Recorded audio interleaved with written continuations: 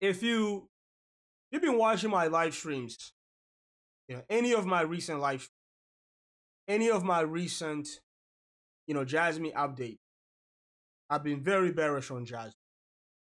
Very, very, very bearish on Jasmy.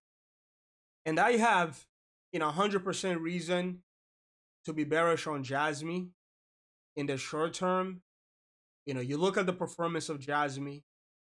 Is he going up? Absolutely not. Is he going down? Absolutely yes. So I do have a reason to be bearish on Jasmy. And if you watch any of these updates, I talked about exactly a certain target that Jasmy is going to have to get above in order for the Bulls to be in control again. I talked about that specific target. And I also talked about exactly what Jasmy is going to have to do in order for me to be bullish on Jasmy in the short term. Long term, I'm more bullish than any of you guys. Right? Long term, I'm more bullish than any of you when it comes to this project.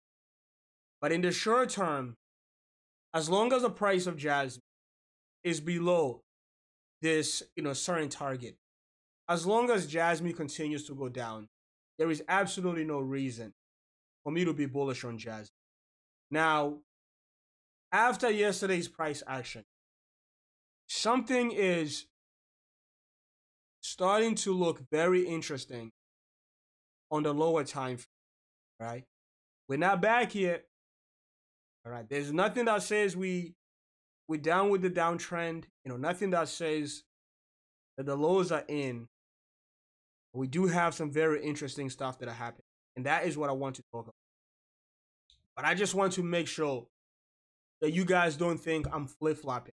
All right. This is technical analysis.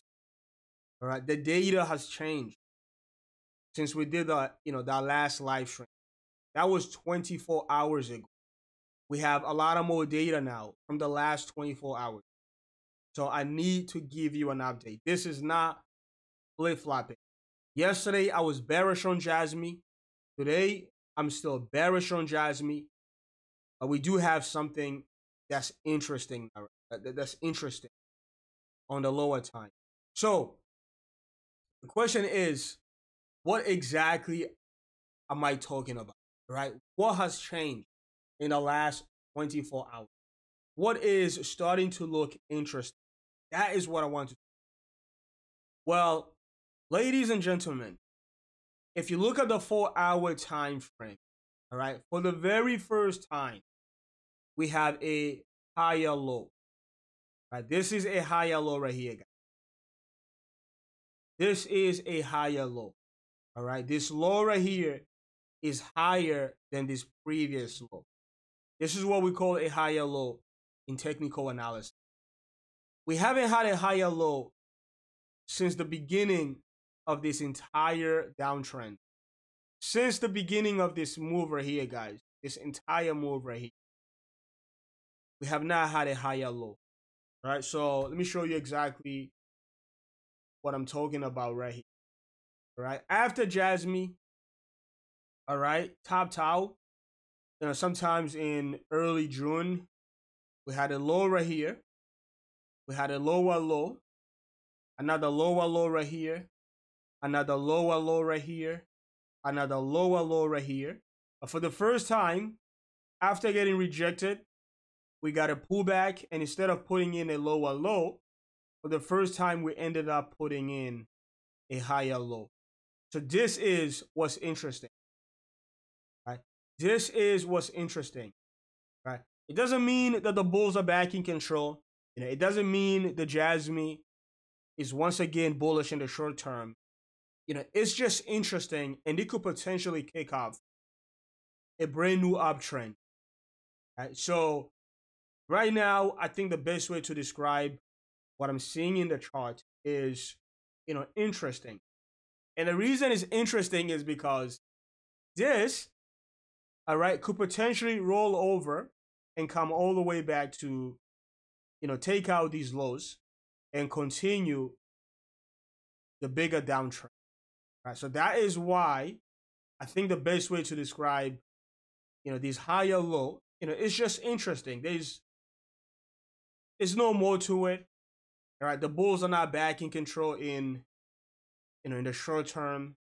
We just have something that we have not seen since hitting this high right here of 44. All right.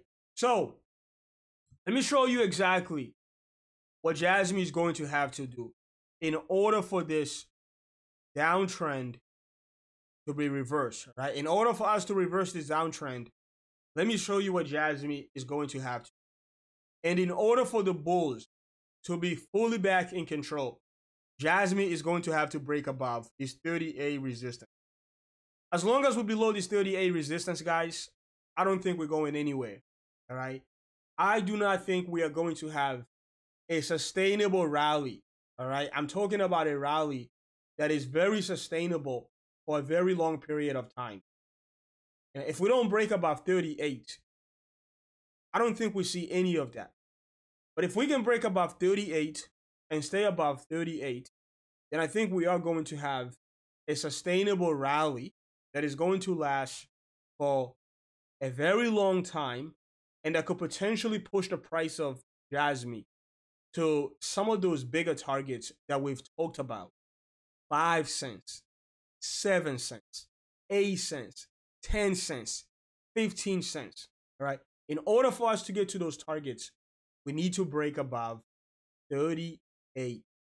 Right? Very simple, guys. There's resistance right here. Right? But in order for Jasmy to look bullish in the short term, again, we are going to have to reverse this trend right here. So we need to break above this local high right here. If we can break above this high right here, that gives us, for the very first time since the beginning of this move right here, the beginning of this move right here, all right, that gives us a higher high, something that we have not seen, all right? And if we do get a pullback, we must not lose these lows right here, guys. If we do get a pullback, we must not take out this higher low right here. So that is what we need to see in the short term in order for me to be bullish on Jasmy. Once again, that is non-negotiable. If we don't see that, I remain bearish on Jasmy. If we don't see that, I remain bearish on Jasmy in the short term.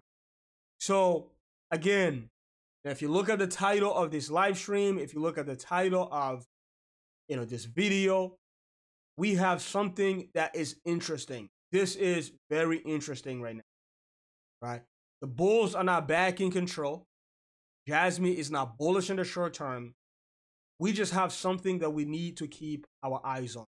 Now, some of you guys may be looking at this, all right, and may be thinking that, wait a minute, all right, it actually looks like, Jasmy is back, and it looks like the Bulls are once again in control of this market. Let me just show you, a couple of stuff right here, guys. If you put a trend line right here, if you go from this top and you connect this top right here, and you continue to go all the way down, all right, the price of Jasmy, still below this long-term downtrend. All right. Also, if we bring some key moving average, all right, let me show you a couple of things. You still have your short-term moving average below your long-term moving average. This is not a bullish indication right here. And also, if you get rid of these two EMAs and you simply bring, all right, this Bollinger Band, yes, we are back in a bullish territory on the 4-hour time frame, but we must break above, the previous high.